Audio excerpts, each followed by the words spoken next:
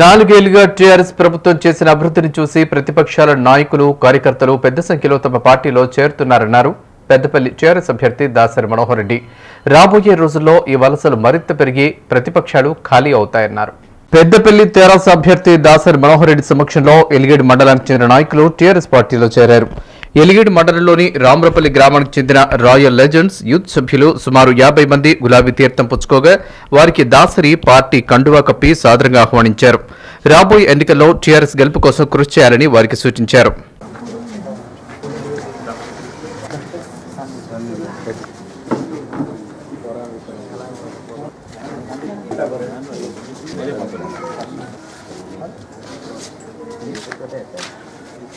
కొట్లాడి సాధించుకున్న తెలంగాణలో గత 4 ఏళ్లుగా ముఖ్యమంత్రి కేసీఆర్ దేశంలో ఎక్కడా లేని పథకాలను ప్రారంభించి బడుగు బలహీన వర్గాల జీవితాల్లో కాంతులు విరచిమ్మారన్నారు దాసరి.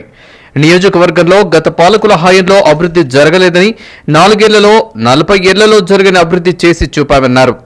మండలం రామలపల్లె గ్రామం నుండి యూత్ సభ్యులందరూ తీట్ల రామచంద్రం 40 మంది యువకులు టీఆర్ఎస్ పార్టీకి రావడం జరిగింది. అందరూ కూడా రేపు డిసెంబర్ 7న జరిగేటువంటి ఎన్నికల్లో టీఆర్ఎస్ పార్టీని గెలిపించుకుందామన్న ఆలోచనతో తెలంగాణ బిడ్డలుగా టీఆర్ఎస్ పార్టీకి మద్దతు ఇచ్చి గౌరవ ముఖ్యమంత్రి గారిని గెలిపించుకుని తెలంగాణ బిడ్డలుగా వచ్చిన తెలంగాణ కాపాడుకునే విధంగా మన కారు గుర్తుకు ఓటేసి గెలిపించుకుందామని అందరికీ మనవి చేస్తున్నాం.